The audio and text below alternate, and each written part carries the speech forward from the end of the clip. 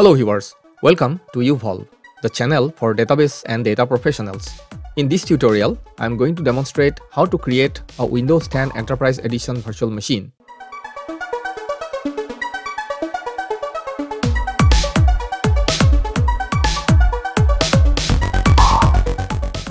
So viewers, I probably don't have to tell you how useful a Windows PC can be in many situations when you want to install a piece of software or a game or test something that needs a Microsoft Windows platform, but your laptop or desktop is in a different or unsupported platform for your purpose, like an Apple Mac or Linux. So in this tutorial, I am going to show you how to install Windows 10 Enterprise Edition 64-bit on a virtual machine.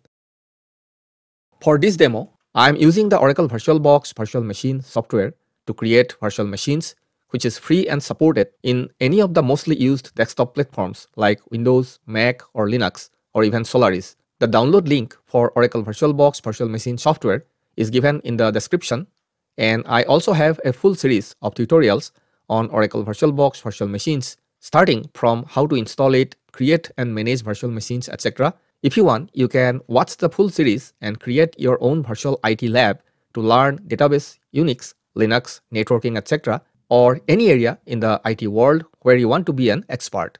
Now, let's start with creating a Windows 10 Enterprise Edition virtual machine. First, let's search for download Windows 10 Enterprise Edition. In the result, we'll select this first one. Please select your Windows 10 Enterprise download. Right click and open it in a new tab. And in the list of downloads under the English United States section, I will select this 64-bit under the ISO Enterprise Downloads. Let's click it and the download will start. And the download size is around 5.2 gigs, which is going to take a couple of minutes based on your internet speed. Since I have already downloaded this ISO image, so I am going to stop this. Please make a note of this download location because we are going to use this ISO image for the installation. Next, to create the virtual machine, I will go to my VirtualBox Virtual Machine console, which is installed on my 64-bit Windows 10 Enterprise Edition host with 2 Intel Xeon processors and 200 GB of physical memory. I already have a lot of virtual machines which are put in different groups there. And if I click on any of the group header, the top menu changes to File, Group, Snapshot, and Help. And if I select any of the individual machines inside any of the groups, the top menu changes to File, Machine, Snapshot, and Help. But don't worry if you don't have the groups there. Simply you will not be able to see a group menu there. Instead, this machine menu will be there. And we'll simply first click on the machine menu. And under that, select this new item. And in this dialog box, first we'll select the name of the virtual machine that we are going to create. So we'll simply put Win 10 EE, say that's for Enterprise Edition. The folder will be selected by default, which is specified for creating the virtual disks. So make sure that you select a location which is having a lot of space, at least 50 gigs available. Then ISO image, we are not going to select at this time. Then the type, Microsoft Windows, and the version will be Windows 10 64-bit.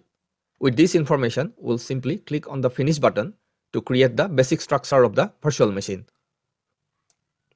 As we can see that the new virtual machine named Win10EE is created under the admin group because we were selecting this group while creating the virtual machine. And if we want to move it to a different group, we can simply drag and drop this. Say I want to put it under the Windows group, so I'll simply drag it and put it on the Windows group. And now we can see that the Windows 10 EE, this particular VM is under the Windows group. Now click on the virtual machine, then click on this settings button to specify the other settings and the properties of this virtual machine. So the name, as we have already specified, Win10EE, the type is Microsoft Windows, version Windows 10 64-bit.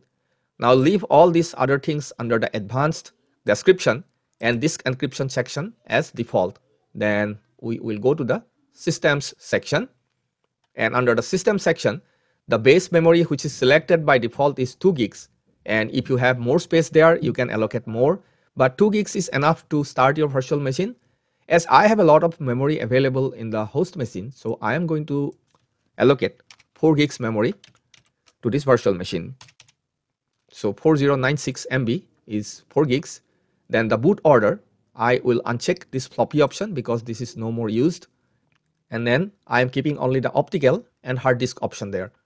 Then the chipset, TPM, pointing devices, and extended features. For all of these, I am keeping just the default settings. Then go to the processor section, and under that, it is selecting one processor by default, which is actually enough for the virtual machine to start. As you can see, I have 32 CPUs available in my host machine, so I am going to allocate 2 CPUs. Accordingly, you can also choose 2 or more CPUs if you have a lot of CPUs available in your host machine. Then the execution cap, I'm keeping 100% as default. Then all the other settings like extended features, I'm keeping with default values. Then under the acceleration section, I'm not making any changes there.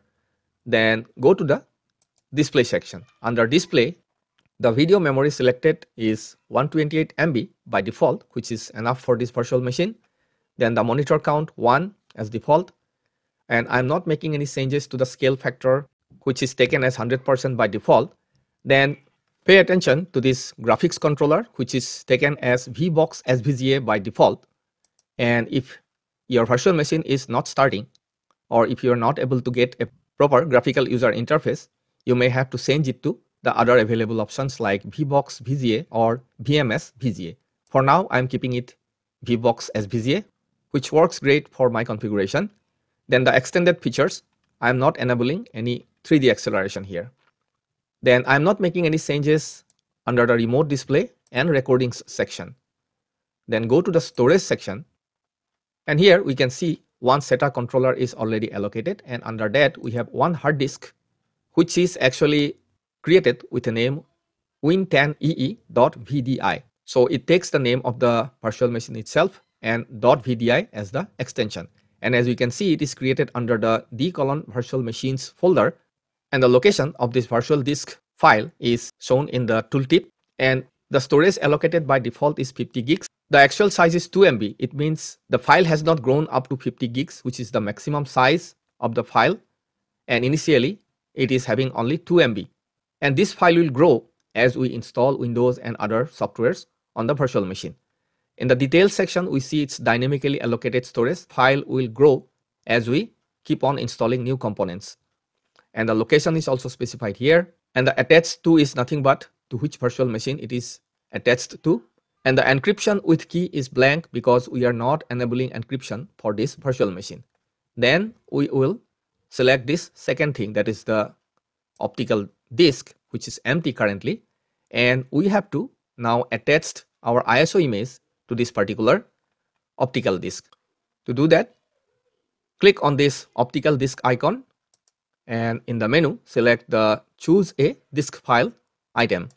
And from there, we'll go to the location where we have kept our Windows 10 Enterprise Edition ISO that we downloaded from Microsoft. So I'm keeping it under the Windows directory, and under that Windows 10 Enterprise.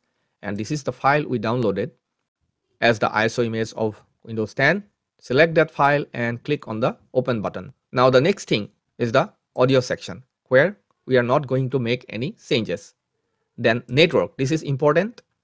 You see, we have enabled only one adapter or the network adapter for this virtual machine, which is enough. And then under this attached to, it is net by default, which is selected, and we have to change it to bridged adapter. Make sure that you select only bridged adapter. And then the name of the adapter will be selected by default based on what network interface card you have in your host machine. Then under the advanced section, we are not going to make any change. And then we will press the OK button. So our virtual machine is ready to be started. All the settings have been made appropriately. Now, when it is selected, we are going to press the start button. And as you can see in the right top corner, the virtual machine is powering up. It will take a few seconds to bring up the initial screen of the virtual machine. And as we see, it's coming up. And first, it is going to boot from the CD as per the boot order. we have selected. Let's put it in the middle, and it is booting from the ISO image of the CD or the DVD that we attached to the optical drive, and we get the initial screen of the setup where it is asking to select the language to install, and English United States is the default, which we are okay with. Then the time and currency format, again English United States is okay for us. Then keyboard or input method is also US. Then press the next button, and then in this screen we are simply going to press the install now button. Next, it is asking for accepting the license terms. I will check this box and press the next button, and in this screen it's asking whether to upgrade, which includes installation of Windows, and keep file settings and applications. And under the second option we see customs, install Windows only. Because we don't have anything installed in this virtual machine, it's literally a blank virtual machine. So for us, the second option we are going to select, that is custom, install Windows only, and it is also going to give us some advanced option to customize. So click on that, and then it is selecting the only drive that we have, and we allocated 50 gigs to that particular drive, and we will press the next button. And the setup has started copying the Windows files, and all these steps we'll be able to see as we progress, and it's going to take 5 to 10 minutes. I will fast forward the video during the steps which take time, and I will resume when there is something worth mentioning or I am making any changes. 77% of the activity has been completed so far. Now the setup is installing the features, installing the updates, and now Windows is going to reboot the system. I'll simply click on the restart now button. Please note that it may restart one or more times in between. Before getting this just a moment message, the installation is complete, and now we need to select the basic settings like the country, region, language, etc. So the United States is selected by default as the region, and I'll press the yes button. Then the keyboard layout, which is also selected by default as US, and I will press the yes button. Then want to add a second keyboard layout, I'm just going to skip this, and then the setup is doing some network configuration.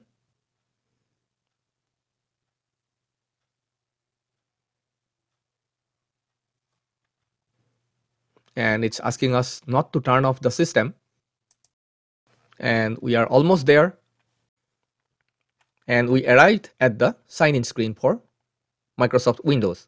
At this stage you actually don't have to sign in, and instead I will select this domain join instead option below,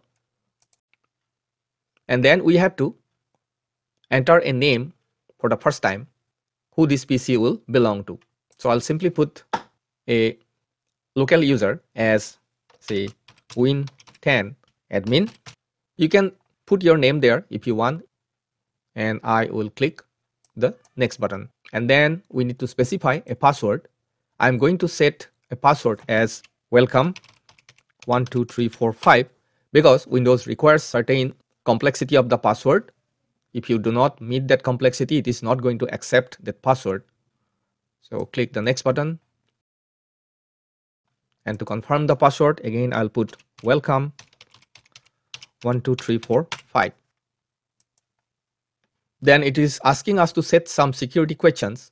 You can set the security questions as you prefer. I'm just going to set it as, say, what was your first patch name? I'll simply put AAA, then press enter for the second question. And what is the name of the city where you were born? I will simply select BBB, press enter. And as the third question, what was your childhood nickname? I will put CCC. So this will be easier for me to remember. Again, you should put security questions which are relevant for you. And then I will press the next button. Then under the choose privacy settings for your device, I will keep everything as default. If you want, you can make any changes there.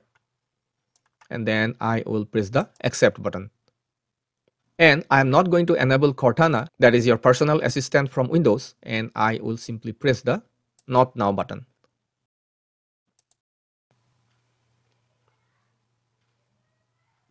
This is going to take a few more minutes, and there we go. We have got the initial screen of our Windows operating system installed on the virtual machine. Let's close all these windows. And here we can see that we are getting the interface of our virtual machine in a much smaller window.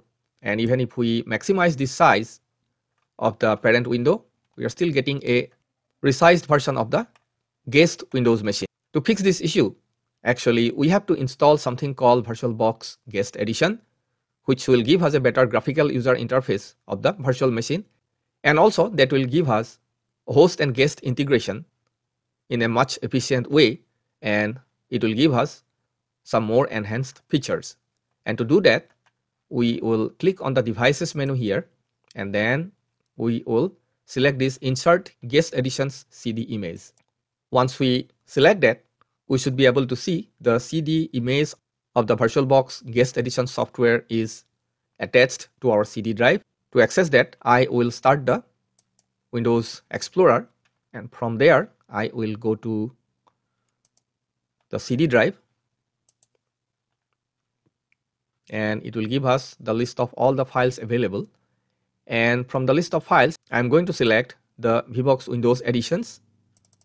So double click on that, and it will ask for a confirmation to run the software, and we will press the yes button, click next, let it select the default location, and press the next button, and then install button. It will be quick, maybe less than a minute. I will pause the video and I'll come back once the installation is completed for the guest edition. As you can see, the guest edition installation is complete and it's asking to reboot the virtual machine. So the reboot now option is selected, and I will press the finish button. Let it reboot first. Then we have to make a few more changes before getting the full screen for the virtual machine. And the reboot completed, we need to log in. To do that, I will right click on the button at the bottom right corner of the virtual machine with the down arrow image on it, as this button gives us the options to send keystrokes or key combinations to the virtual machine. So I'll right click and select the Insert Control Alter Delete option, which will give us the login screen, and I will put the password as welcome12345 for the Windows 10 admin user that we created. And we just logged in. Now I'm going to right click on the desktop of the virtual machine, then go to display settings, and then under the display settings I will select a resolution which is higher than the current one, say 1280 by 960, and then I will press the Keep Changes button. Close this display settings window. Let's resize the window and then maximize it again, and this time we are able to see the full screen of the virtual machine. It is still in a window, but you are able to see it is as a full screen window. But if you want to get rid of this window and to see it as a full screen in the monitor, then all you need to do is to go to the View menu, and then you need to select full screen mode. Make a note of the toggle button, that is host button, and the F. For your VirtualBox installation, you should have a host button. In my case, that is the Windows button itself. I'll be able to come back to the Windows screen from the full screen. So first let's select this full screen mode, and as we can see, it is the full screen in the monitor. And if we want to come back, you can use the host key and the F button combination, that is Windows F, and it brought back the full screen window. So now our virtual machine with Windows 10 Enterprise Edition is ready. This is actually the evaluation version, but even if it's an evaluation version of Windows, you are going to get almost everything you need in your Windows PC. You can play around, starting from installation of games, software, and anything you want to learn with Windows, you can do it with this evaluation version of the Windows. So viewers, please provide your feedback in the comment section of the video and hit the like button if you found it useful. That will mean a lot to me and help grow this channel.